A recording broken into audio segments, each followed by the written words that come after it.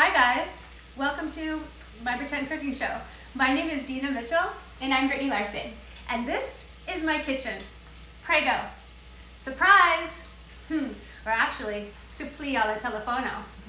This wonderful, most famous street food from Rome, well, it's amazing. And the first time I learned about this recipe, I was like, where have you been all my life? Kind of like, you know, the one. This really is the one. And this is fried, and it's made with risotto. And Supplì al Telefono is because when you take a bite,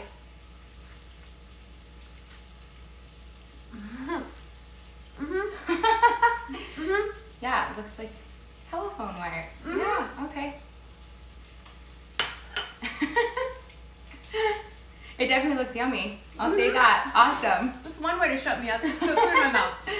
Wow, so good. This is a street food from Rome, and a lot of people think that it looks like the Sicilian cousin, the arancini, which is another rice ball, and that's in Sicily. The difference between these ones is this one is made with tomato, and this one is a lot smaller. So the shape of a pill, but a large size pill. And the arancini from Sicily is actually about the size of a softball, and the name means little orange. So it's a lot larger. This is the first first street food of Rome. It's absolutely amazing, originating from like 1880 or so. And the guys would roll down a little cart saying really loud, "Caldo supplì, caldo supplì." It's super yummy. And I have to give a shout out to Chef Pierre in Rome, a French chef at Carmont, who actually showed me this recipe. Mwah. Thank you. All right, let's get to it. Oh, I have to check in. So, let me check this too.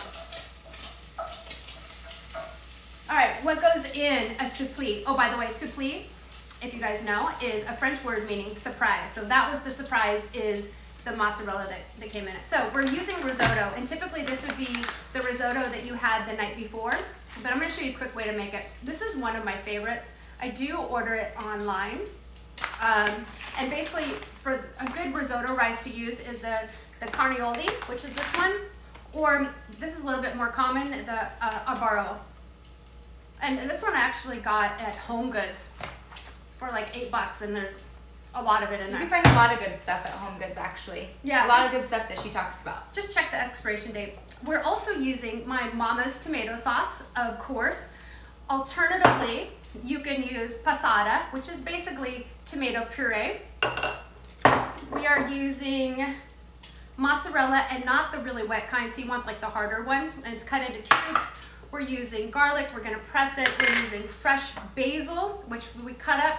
We're using guanciale, which is pork cheek. It's basically similar to bacon, except for this comes from the cheek and the bacon comes from the belly. This is great stuff. I've actually ordered online from Grassroots, or you can ask your butcher. We're using pecorino, and then salt and pepper, some wine, some Calabrian hot pepper. This is the hottest pepper that I've ever tried, and I like spicy. This is amazing if you can get your hand on the Calabrian spicy pepper. All right, a little bit of olive oil, and then to fry it, we're using, obviously, eggs. This is my favorite, eggs, pasture-raised, organic. This is my favorite fry, and it's a panko, and I actually got this at Whole Foods. I don't remember where else you can get it at, but I was gonna just try it and see which one. And then flour. So this is my favorite flour, gluten-free flour from Italy, and this one's made with a blend of rice, and I believe, well, it's a blend of rice. It's too small, I can't read it right now. But if you can't get your hand on the caputo, which you can find on Amazon, then this one is good as well. So you're looking for a gluten-free flour without the xanthium gum, because you don't need it to rise. So this is another one, King Arthur's gluten-free flour. Again, look for no xanthium gum. All right, let's get started. You know I want to take another bite of that, right? So in this pan, I have the guanciale, and I'm gonna put the description, I'm gonna put all the amounts and the grams and such in the description along with the recipe. So we have 150 grams of guanciale cut into little pieces along with the Calabrian chili. and 1 tablespoon of olive oil. Do you need olive oil with guanciale? Not necessarily, but as I learned from my good friends at Armando's in Rome, it adds a little bit of really good flavor if you add it in. So just a tablespoon, that's it. They put in their carbonara, just so you know. Breaking the rules, but for good reason. So I have it in there, and I put it in there for about 3 minutes until it gets crispy, and then I'm gonna hit it with a splash of white wine. And this, just so I don't waste my good stuff, this is good cooking wine. I'm so excited to try this. It smells so good. You guys should be here to smell her whole house. I like a house that smells good. Okay, and now I'm gonna add the risotto. So I'm adding, I think it's 200 grams, which is a cup of the risotto, along with the garlic. So actually, let me do my garlic now. And I'm gonna press it in, and alternatively, you can just chop as well.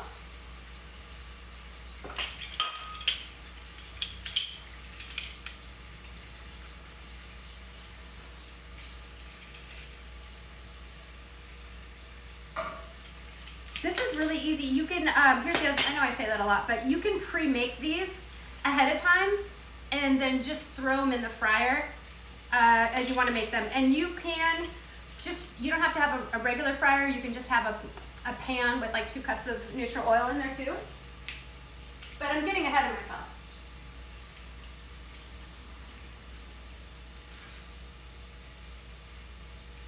All right, so I put 3 cloves of garlic in there, and I'm gonna add the risotto.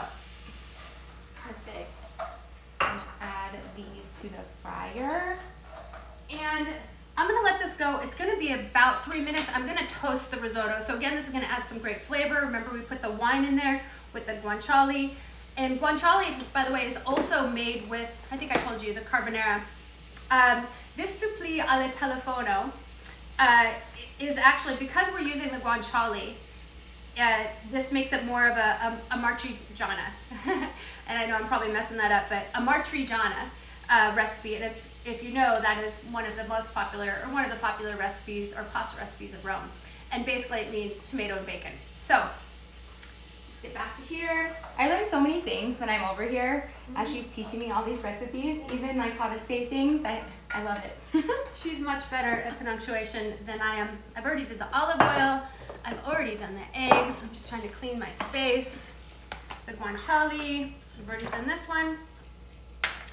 And tomato sauce.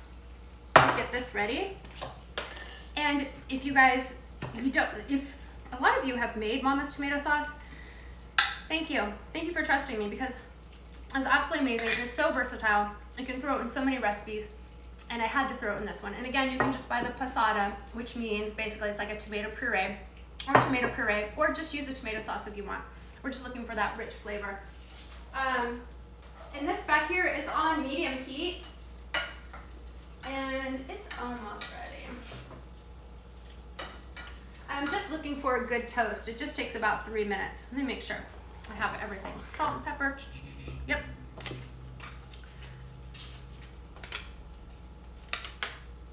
Okay. I think this looks about good. And I just, like I said, I just wanted to toast the risotto a little bit. And this is a fast way of making risotto, guys. It's not really the proper recipe where you put in half a cup at a time and let it soak up and expand.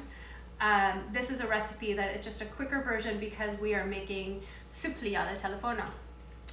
But again, if you have leftover risotto, which is usually what this is for, you can do that. And there's some great versions of this too. Cacio e pepe supplì, super yum. So now I'm going to add the tomato sauce.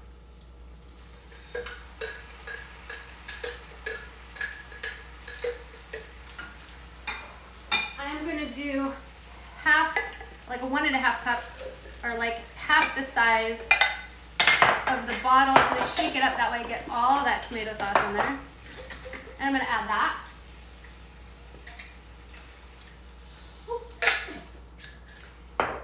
And I'm going to add the fresh basil.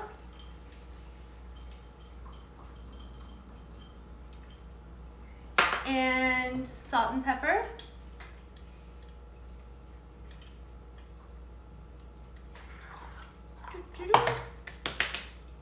Yeah. And I am gonna let that reach a boil. As soon as it reaches a boil, I'm gonna turn it down to medium-low heat, put the lid on, and check it, right? You're gonna stir it, you know, like every 5 minutes or 3 minutes. You're gonna cook it as long as it says on your package to cook the risotto. So the one that I'm using, I end up doing about 20-22 minutes, but just try it. You're looking for al dente. Super great. So as soon as it reaches a boil, put the lid on. The last 3 minutes is when you're going to throw in the pecorino and then stir it in, and it's just gonna give you a really creamy texture. Once it's done, take it off the heat, cool it, put it in a pan, cover it, and put it in the refrigerator, which I have here because I made this last night. And now, the assembly, the fun part. Let me check this. I'm gonna turn this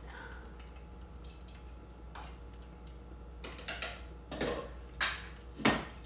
These are so easy to make and so much fun. So, I am going to take a big tablespoon of the risotto with the tomato sauce, and I'm gonna cup it in my hand.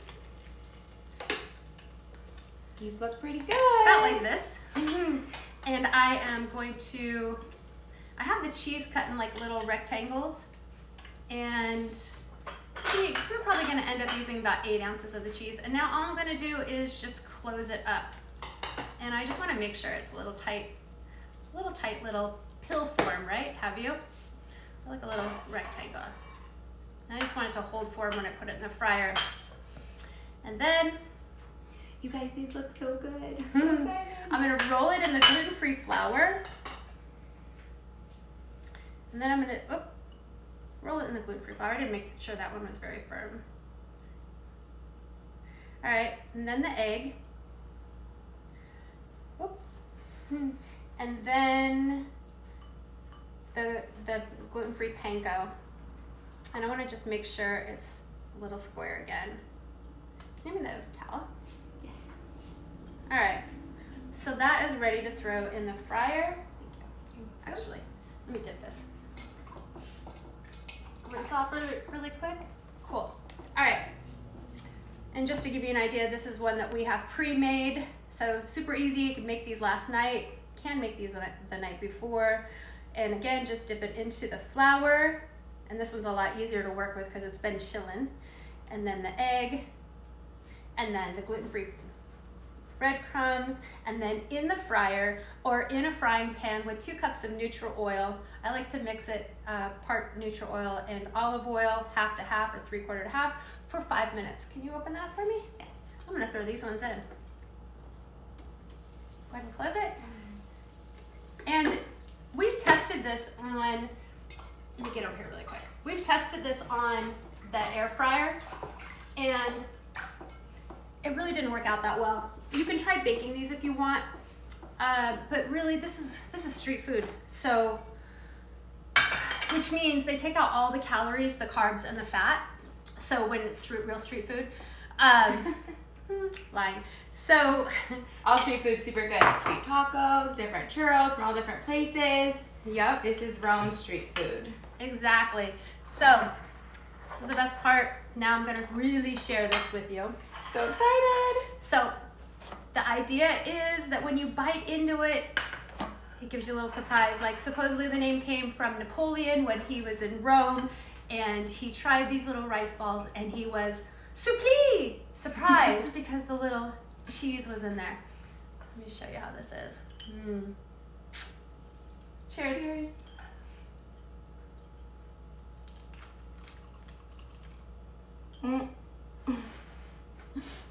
Well, yep.